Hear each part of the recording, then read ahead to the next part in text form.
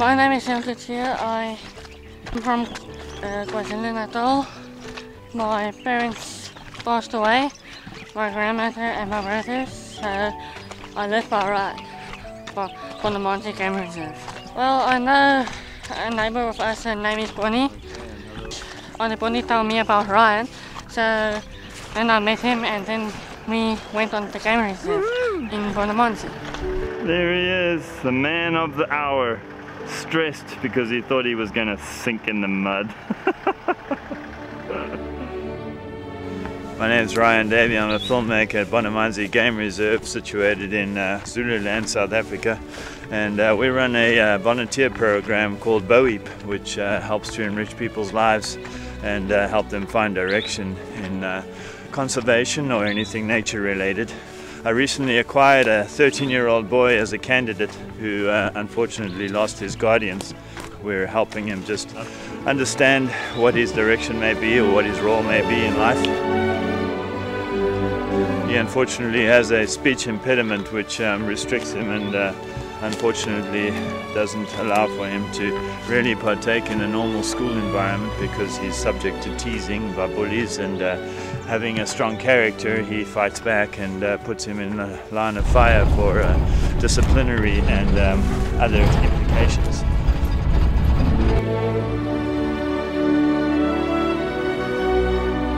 We're tracking rhinos and black rhinos. We got this like a month ago, so we are tracking them with telemetry. So also the elephants, we are also want to see the elephants every time to see if they are okay. And also leopards. We didn't see any leopards since me and Brian were here, so we are trying to track leopards.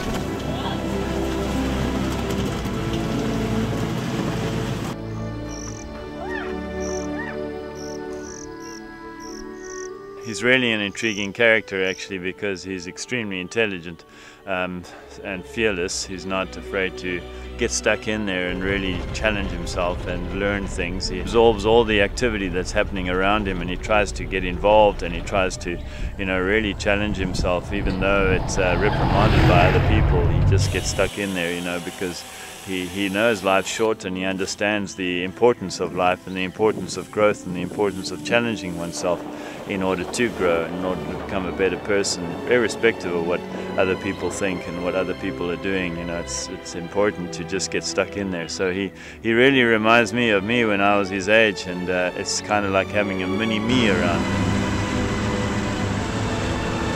Woo! We did no clutch, but we made it out.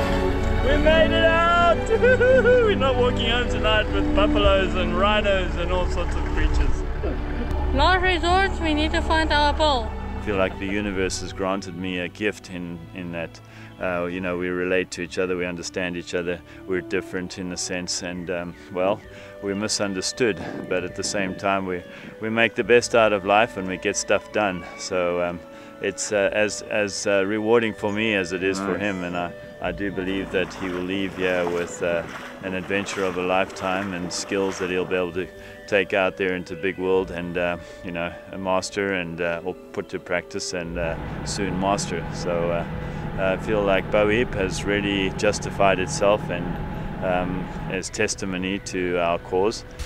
First thing I have been learned to do is how to drive, and also not to sneak up on elephants or animals that are bigger than me or dangerous than me. The other thing I have been doing is like walking with elephants, try not to scare them away, and also drive slow when there is animals nearby, so that it will not hit him. He's very similar to me in that he makes a game of everything. If life hits him with the thunderstorm, he'll dance in the rain. So it's a blessing to be able to see how he will always turn something into a game, whether we're dragging tires or whether we're tracking animals or whether we're flying the drone or whether we're canoeing up a channel in order to find hippos and crocodiles.